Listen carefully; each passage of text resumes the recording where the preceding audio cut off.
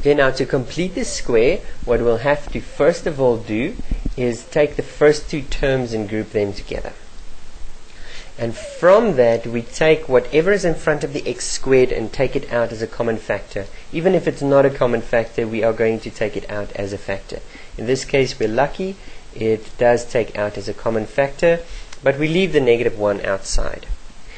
Now on the inside, we're going to take that term in front, or the coefficient of x. And inside the bracket, we're going to add that half of that coefficient. In other words, half of 2 is 1. We're going to add half of this coefficient, 1, squared.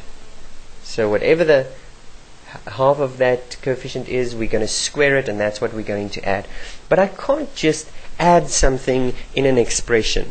That would be unfair, me just adding what I want. I must go subtract it somewhere else, or add it on the other side to keep the balance. In this case, I added it, and I'm going to subtract it here. So I added that, and I need to subtract it. But I added it inside a bracket. And actually what that 3 means is that there are 3 of those brackets. So I didn't just add it once, I added it 3 times. So I must go and subtract it 3 times. Or just subtract